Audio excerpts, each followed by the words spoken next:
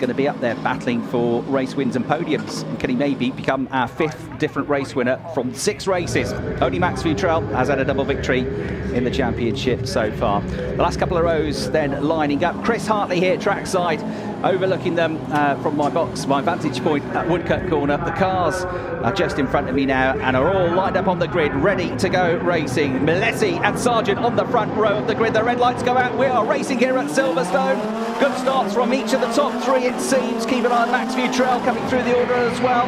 But it is going to be Milesi with the red wing mirrors that's got the lead of the race from Logan Sargent, his teammate there. The number 1 car is Max Futrell trying to find his way through after Rougier just ahead of him. Logan Sargent already showing his nose here as they make their way into the Beckett Sessions for the first time. The championship leader is right behind them in 3rd place and hanging on to them very much so at this stage of the race. Christian Lundgaard is next up in 4th place, and it's Max de Bournet. Only 1 podium for him this year, one of the most experienced drivers out there in his 3rd season of the championship.